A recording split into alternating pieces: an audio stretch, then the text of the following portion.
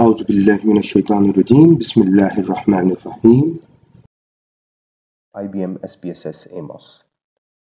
So before we start using AMOS, I'll be giving a few very basic lectures, and we start with what is SEM, Structural Equation Modeling. So what is Structural Equation Modeling? Structural Equation Modeling, or SEM, is a statistical method that examines the relationship among numerous variables in a simultaneous way. So you can have multiple variables in a model. You can have multiple independent variables, multiple mediating variables, multiple moderators, multiple dependent variables, all of them analyzed together. Now this is an added functionality which we do not have in first generation softwares like SPSS. Now a SEM is not a single procedure, but it's rather a family of related statistical techniques. This family of analysis techniques examines the measurement properties of the variable, that includes the reliability and validity, along with the interrelationship between variables, that is your structural model, used to assess the relationship between variables, whether, for example, an IV influences the DV or not. And this is often seen as a combination of regression and factor analysis. Now, the use of SEM will often take a confirmatory approach, in which the researcher has proposed a model that has different relationship between the variables, and what he does or she does is that they examine whether the observed data will provide evidence of directionality and significance of relationship. Now SEM is very similar to multiple regression, but it is much more robust and has greater flexibility in analysis. Now what it does is it allows you to model multiple independent and dependent variables, error terms, interactions, and correlations. Not only independent and dependent variables, you can have your moderators and your control variables and your mediators as well. Using a SEM model will also let you denote which independent variables will influence dependent variables, and subsequently let the dependent variables be independent variables in other relationship. So you can have your independent variable, you can have your mediating variable, and then you can have your dependent variable. So in the relationship of independent and mediator, the mediator turns out to be a dependent variable. And in the relationship between mediator and dependent, the mediator turns out to be an independent variable. Now, structural equation modeling is fundamentally built around the idea of modeling or drawing a model that represents a relationship between variables. The model will use symbols to represent variables, relationship between variables, and even error in your model. So you will have symbols that will link the variables and establish the relationship between variables, and also show the error terms in your model. Now SEM begins with a theory where the researcher intends to test the relationship among constructs of interest in the study. For example, you have got social learning theory, whereby you want to assess the impact of leadership on employee honesty. So this model, or in structural equation modeling, you can test these relationships. The relationships are modeled into a theoretical framework represented by a schematic diagram. That's part of your theoretical framework. Now, the schematic diagram presents the hypotheses of interest that are to be tested. The construct of interest involved are measured using a set of items in a questionnaire. This is normal what we do. We have got multiple items representing a construct. And the measurement scale of each item should either be interval or ratio. Now, when you are using structural equation modeling, your scale item should be measured on interval or ratio scale. Now, what are the advantages of using structural equation modeling? Now, the main advantages are that it lets you analyze the influence of predictor variables on numerous dependent variables simultaneously. So there is no restriction that you will have to have only one dependent variable. It allows you to account for measurement error and even address errors in predicting relationships. So you can account for the errors and address errors in predicting relationships. It is capable of testing an entire model instead of just focusing on individual relationships. That's what we normally do in regression analysis.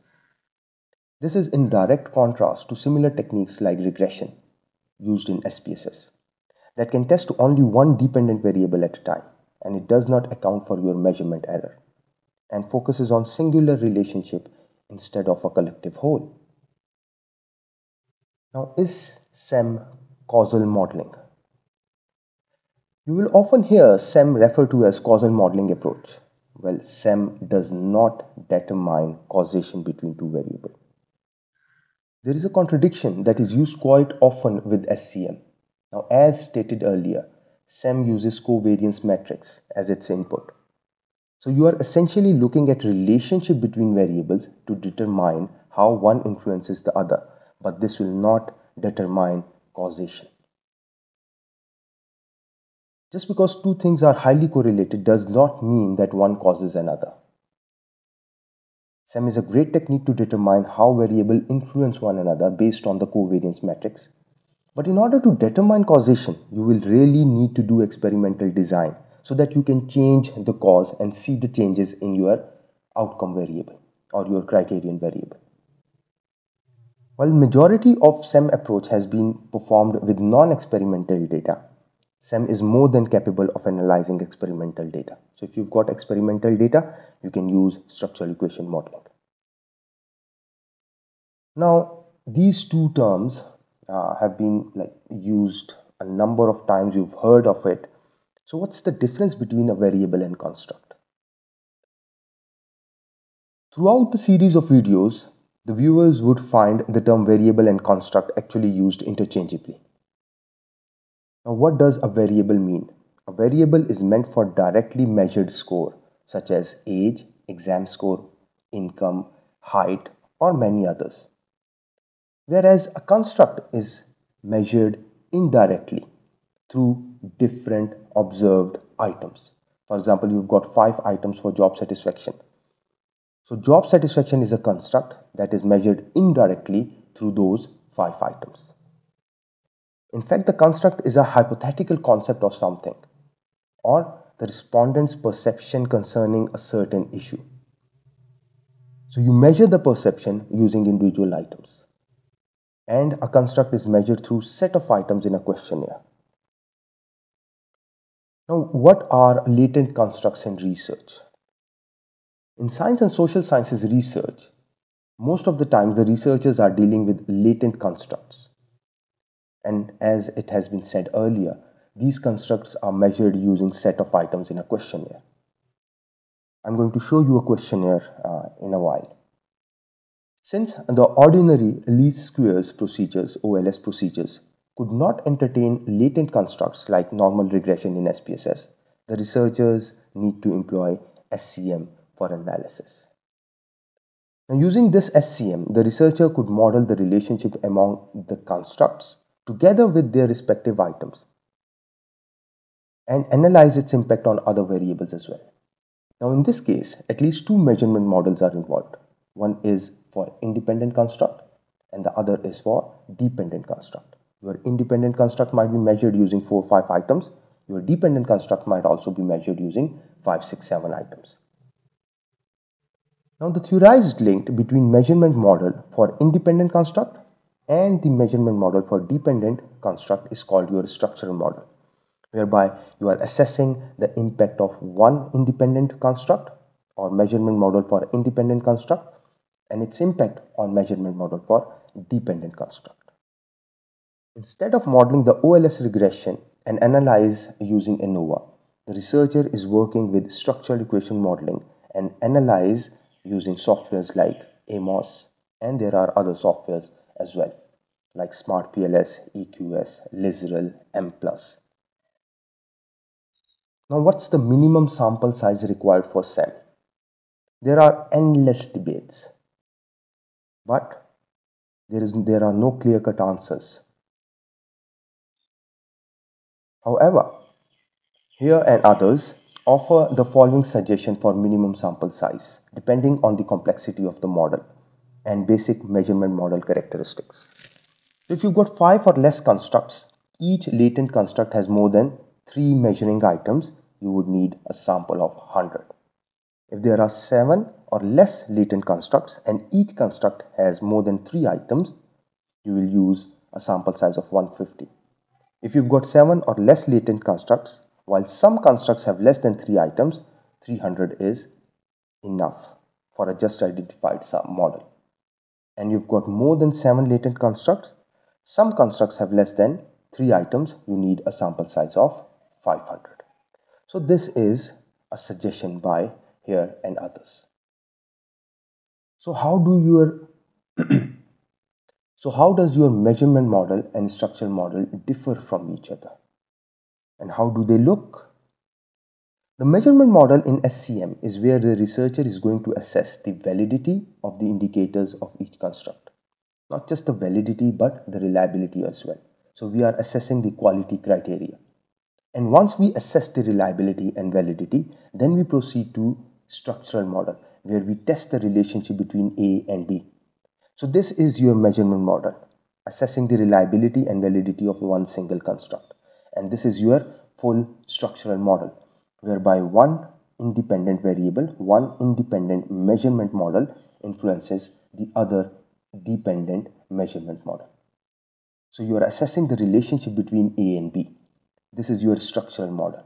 Here you are assessing one single measurement model or one single variable. So the structural model is all about assessing the influence and significance between relationship of the constructs in the study. The term full structural model means that the measurement and structural relationship of each constructs are included in the model testing.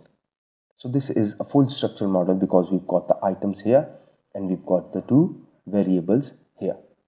So what are these parameters?